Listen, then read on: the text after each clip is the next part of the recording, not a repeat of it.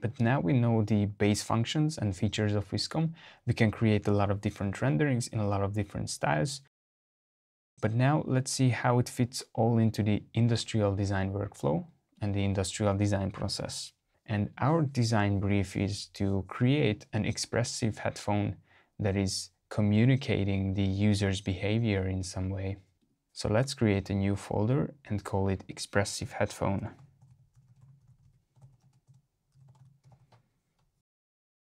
We are going to explore a little bit this theme, create a new file in this, square orientation, and create. My strategy will be to build from the bottom up. So I'm going to start with a very rough and basic headphone and then get inspired and get the ideas from that point. So let's start with a very simple sketch that I'm going to do in the application just to lay out the main proportions and volumes.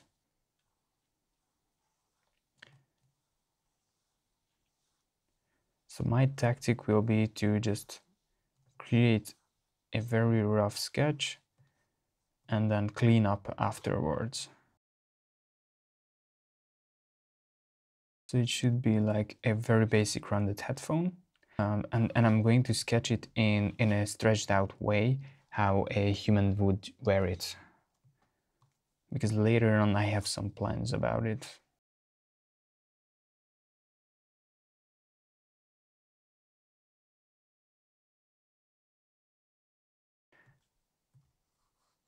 Sketching in Vizcom is actually very fun. We set up the brush to be a very comfortable sketching brush, but of course you can sketch in any other preferred drawing application, or you can of course use pen and paper as well. But I'm just constructing a very basic representation of my base headphone idea. And in Vizcom, using the keyboard shortcuts really can like accelerate your workflow and make it feel like home. For example, it's a very neat touch that if you click F on a keyboard, then you can flip the canvas instantly.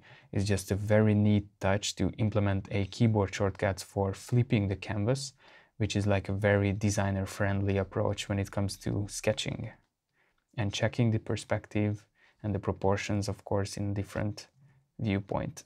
And from this point, I can see that the headband is a bit offsetted here, but no problem. I just wanted to create a very rough sketch here. So now I'm going to just clean up this rough sketch with the help of the shape tools. I think it's a very important thing to have a clean representation of your idea, because you can create very clean renderings with the help of that. So that's what I like to call render constructing, because you're essentially constructing the wished rendering results that you want to see in a line work way. So you are telling Vizcom that I want to see these lines to be influential in my rendering.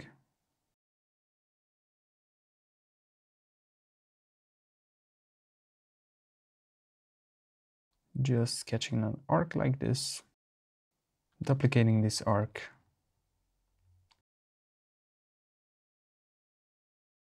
Okay, so I think we could pretty nicely clean up our original dirtier sketch into something that can be a very nice rendering base. And first things first, I would like to just generate some ideation materials with this shape to kind of validate the volume of this whole headphone that we are designing. So I'm going to go to this volume render mode and just simply prompting headphone, and clicking generate, just to have a very raw 3D shape representation of our sketch. Okay, so after we generated this volume render, I noticed that it doesn't really have a depth in that left ear cup, so I'm going to modify the sketch accordingly. So let's create a new layer and just put this little inside ellipse here to give that ear cup a little bit more depth. And I just did this little modification, headphone volume render style, and generate again, and let's let's validate the 3D shape now. Or not the actual 3D shape, but let's validate how it looks as a volume. Okay, it's a bit better. I'm going to hit generate one more time. Okay, that is very nice. That's what I was aiming for, to have that sense of shape in the left ear cup as well, and that sense of roundness. And I create a new layer, and I just want to get rid of this little logo here. So I use my brush to make the opacity max. On the hardness, I go for the soft brush, and I can actually adjust the brush size by holding down S on the keyboard, and I'm just applying pressure in the middle here. And this way it nicely can fill out this space. And the other little thing which I would just correct here is that little, let's say, artifact here. I just want to get rid of it.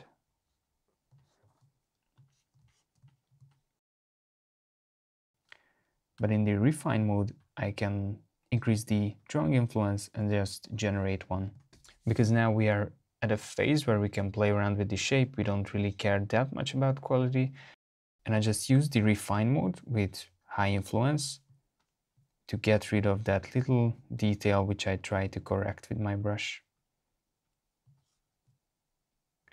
And now I have a very pure shape representation, and I can now start creating the renderings, but I just want to create just for fun. So let's use the pastel render style to create a very funky, colorful product design-y rendering. And so we created a lot of ideation material on our basic sketch. So feel free to create a lot of early ideation and validate the shapes with the help of these. Use the refine mode to get rid of the mistakes or just to ideate further on that shape.